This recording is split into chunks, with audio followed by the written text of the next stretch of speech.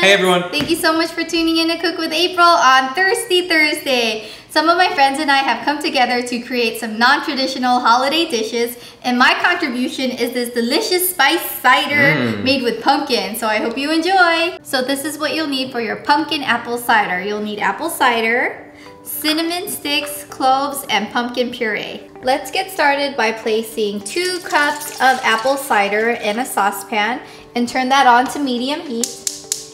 Next, you're going to add 1 stick of cinnamon and 5 whole cloves. After 5 minutes of simmering, we're gonna add pumpkin puree. This is a ½ cup of pumpkin puree. We're gonna add that and we're gonna whisk. Mix those ingredients in there.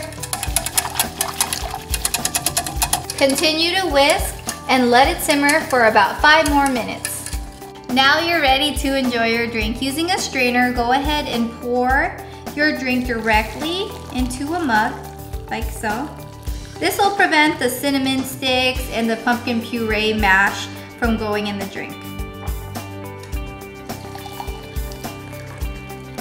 Lastly, add cinnamon sticks as decor, and you're ready to enjoy your drink. Alrighty, taste tester Justin's ready to try. Ooh, I love the decor with the cinnamon stick. I know, and you can stir your drink too like this. This is like fall in a cup right here for sure. Ooh, it smells good.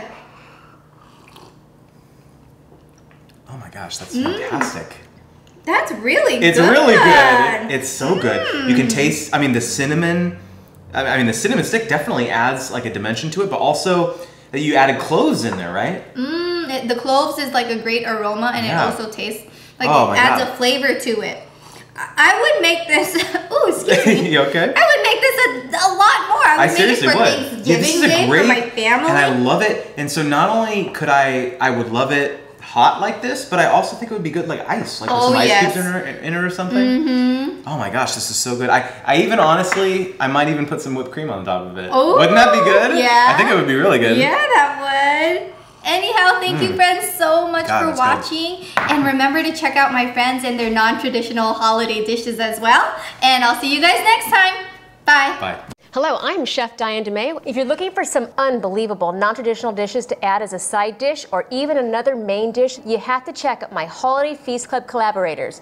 I'm going to brine a turkey in a very Asian-specific brine. Rosie over at iHeart Recipes made some sweet and savory waffle batter fried chicken. Noreen from Noreen's Kitchen brought us some German flair with homemade spätzle with parsley butter. And Denise at Didi Med, she made some aromatic Mediterranean rice with some toasted nuts on top. This is super yummy. And to wash it all down, guess what? April from Cook with April whipped up some fall-inspired pumpkin cider, and Chris from Caribbean Pot made some spicy ginger beer. Now we are talking. All these recipes are in a playlist that you can get to by clicking on this link right here.